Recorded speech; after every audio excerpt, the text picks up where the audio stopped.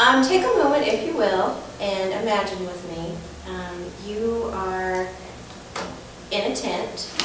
There are hundreds of other people trying to crowd into the tent with you. There are lots of noises. There are people laughing. There are people yelling. There are lots of smells, some good, some bad. And you can feel the excitement of everyone. Everyone is very excited about something. And if you don't know where you are yet, if I told you you were about to witness the greatest show on earth, you should maybe know that you are at the Barnum Circus. My name is Lisa Folston, and I am here this evening to talk to you and inform you about Phineas T. Barnum, to let you know a little bit about his life and his accomplishments in life.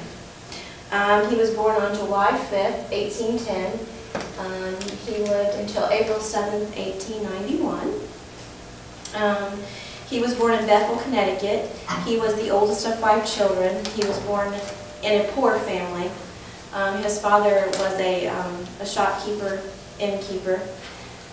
He passed away when Phineas was only 15. So Phineas began work at a very young age, because when his father passed away, it left the 5 children and the widow totally penniless. So with Phineas being the oldest child, he therefore had to go to work and help support the family. He got married at a very early age. He was only 19. He married Charity Hallett, and he was married to her for 44 years. And they had 4 daughters together. When she passed away, 1 year later, he married someone that was 25 years his junior. Her name was Nancy Fish. As I said, he had many occupations in his life. He started out as a store clerk, which was after his father passed away. He actually was responsible for helping to bring the lottery into Connecticut, because they'd heard of the lotteries, and he traveled to New York and brought this back. He was a shopkeeper. He was a newspaper publisher. He actually published a newspaper that was called the Herald of Freedom, which was sort of a religious paper. He was sued, I think, 3 times for libel, and he had to serve 60 days in jail for that. He also was a politician. He was Connecticut legislature in the 1860s. He also served as the mayor of Bridgeport, 1875 to 1876. He was a museum owner. He owned part of the circus, and he also was an author. Phineas T. Barnum was the greatest showman of the 19th century. He was very good at making money, and he wrote several books on making money. He also traveled around and lectured about making money. He did quite well with that.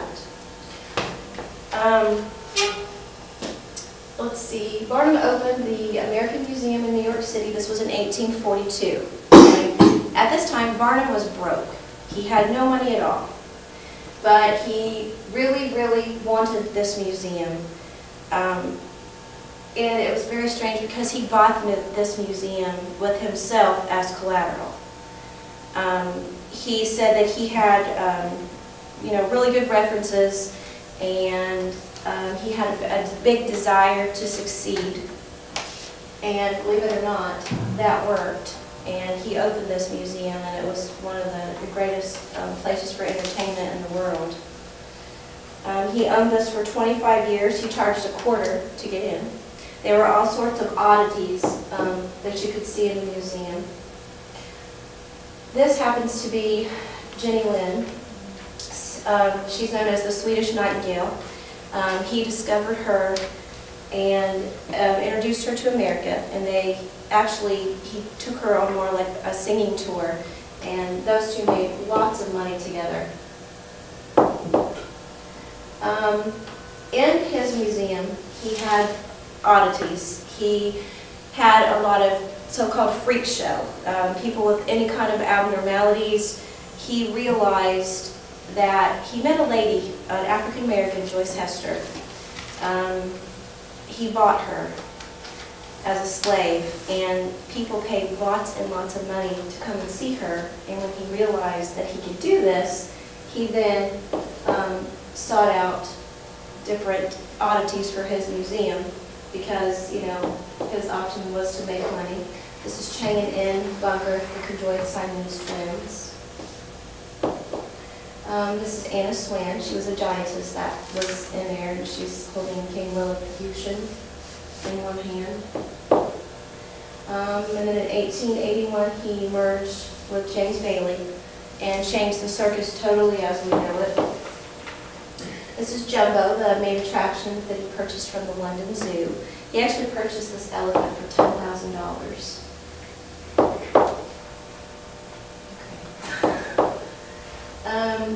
And this was his circus, located at Madison Square Garden in New York. And he passed away on April 7th of 1891. Thank you for letting me share some of the aspects of Phineas Barnum's life with you, and I hope you went to the museum.